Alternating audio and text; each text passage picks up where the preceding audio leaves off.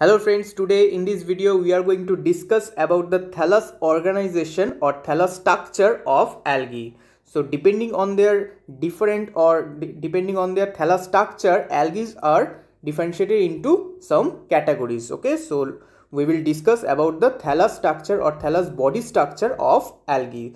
But before starting, we have to know something about algae in short. So algae has no official existence in a particular kingdom of classification system. In classification system like 5 kingdom classification system, here we can see that the algae have no particular kingdom where all the algae are present, but all the algae are present in different kingdoms. Like in Monera kingdom, the cyanobacteria, that are the blue-green algae, are present. In Protista, the microalgae, that are the phytoplanktonic forms, are present, and in Plantae kingdom all the macroalgae are present. Okay, so here we can see that the algae doesn't have any particular kingdom in classification. And the next is, so therefore algae is only a collective term to represent a chlorophyll bearing organisms and who possess the thalloid vegetative body and shows no differentiated tissue system. So we call a organism algae when that organism have a chlorophyll and they possess thalloid structure and they have to show no differentiated tissue system. Then we can say that this organism is algae. Okay, so now let's come to our thallus organization or thallus structure. So thallus or thalloid vegetative body or thallus structure means the body which does not form root, stem and leaves. That means we can see in plants they have 3 different parts in their body, that are the root, stem and leaves. But in algae they don't, or they doesn't have any root, stem, leaves differentiated structure. That structure is known as the thallus structure or thalloid vegetative body. Here, and depending on their different thalloid structure, they are differentiated into different groups or different categories. So, and these are the topics we will discuss in our next videos. The general characteristics which we already discussed in our previous videos, and in this video we are discussing about the thallus organization, and in next videos we will discuss the other topics. Okay, so what are the thallus organization? So depending on the thallus organization or thallus structure, algae are differentiated into these 5 groups, that are the unicellular algae, colonial algae, filamentous algae, Siphonaceous algae and Parenchymatous algae. Okay, so now first is the unicellular algae. So unicellular algae means they have a single cell and they are motile with flagella, or non-motile like they don't have any flagella. So unicellular algae means they have a single cell, and if they are motile then they have a flagella, like Chlamydomonas, Euglena, they have a flagella by which they can move from one place to another. And non-motile unicellular algae like diatoms, they don't have any flagella. So here we can see that this is the Euglena structure and this is the Chlamydomonas who have a flagella for movement. They have a flagella for movement, but the diatoms, they don't have any flagella, so they are non-motile algae. Okay, so this is the unicellular algae, and next is the colonial algae. Colonial algae, they are motile or non-motile algae, may form a colony by aggregation of the products of cell division. Okay, so this colonial algae form a colony of cells after cell division, but they may be motile or may not be motile. Okay, so different types of colonial algae are present.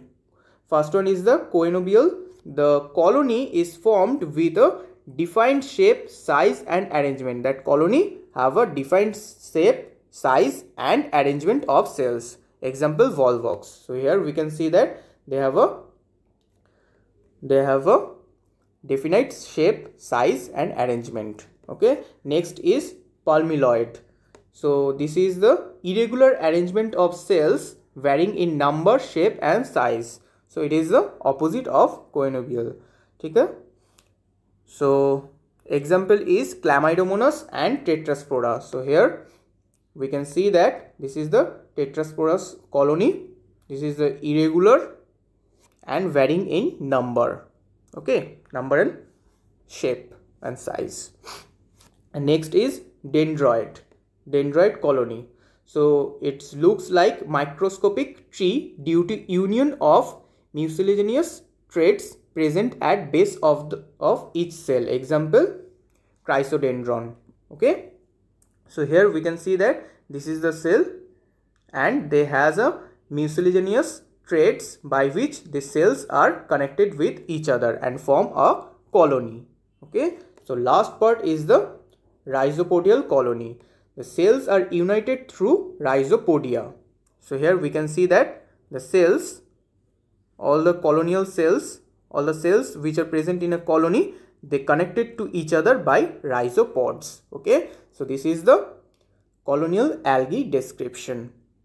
Next is filamentous algae. So what are the filamentous algae? So daughter cells remain attached after cell division and form a chain, cell chain. So after cell division, here we can see that after cell division, the daughter cells are attached with each other and form a chain. So that type of cells are called the filamentous algae. They make a filamentous like structure. That's why they call the filamentous algae. So the daughter cell remain attached after cell division and make a chain of cells. Okay, and adjacent cells share same cell wall. So this cell, this daughter cell and these daughter cells share a same cell wall. Okay, and they may be unbranched or branched. The unbranched means they are uniseriate. That means they have only one line or one row. The cells are present in one row or one line. That is known as the unbranched filamentous algae, like this. That is the Ulothrix. Ulothrix is an unbranched filamentous algae where only one line, in one line all the cells are present, no branching is present. So that is a unbranched filamentous algae. Next is the branched filamentous algae. So this branched filamentous algae further divided into two categories. First one is the regular multiseriate and next one is the unregular multiseriate. Multiseriate means more than one line, in more than one line the cells are present. That means the cells, all the cells which are present in filamentous form, they are in different or more than one lines or more than one rows. Okay, so here we can see that in more than one rows the cells are attached with each other to form a filamentous algae. But the regular multiseriate, this is the regular multiseriate, they don't have any different type of branching. Okay, but in unregular multiseriate, here we can see that unregular multiseriate, branched filamentous algae, that is the Fristicelia, and the branched regular multiseriate are the Cladophora, this one. Okay, so this is the description of filamentous algae. And next one is the Siphonaceous algae. So siphon means a tube. So according to their name, this is a tube like structure and that's why they are known as Siphonaceous algae. Okay, so they have one large multinucleated cell without cross walls.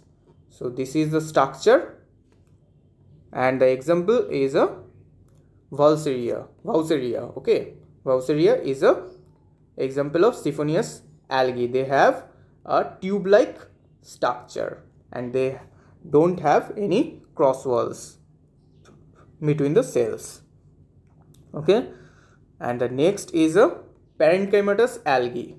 So Parenchymatous means they have a parenchyma cell-like structure, okay, and they have a thin-walled undifferentiated daughter cell and a leaf-like structure. They have a thin-walled structure and they have undifferentiated daughter cells, and their structure is leaf-like, like this.